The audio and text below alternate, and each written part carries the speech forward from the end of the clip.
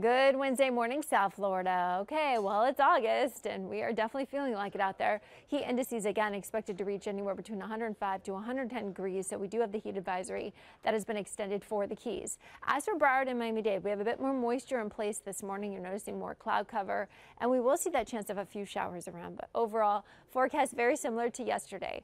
Temperatures right now upper 70s and lower 80s. Miami, Fort Lauderdale, upper 80s. Key West, dew points in the mid to upper 70s. It's going to be another hot, humid day. Highs will be in the low 90s, feeling like the triple digits. And then we'll see those downpours continuing across parts of Broward and Miami-Dade today. Thunderstorms tomorrow will still be around, but they'll be pushing more inland. Today, I think the storms will still hug the coastline, so we could see the possibility of some flooding. With a good chance of storms today, we'll see our rain chances at least taper off going into the weekend, but our temperatures will warm up. Have a wonderful Wednesday.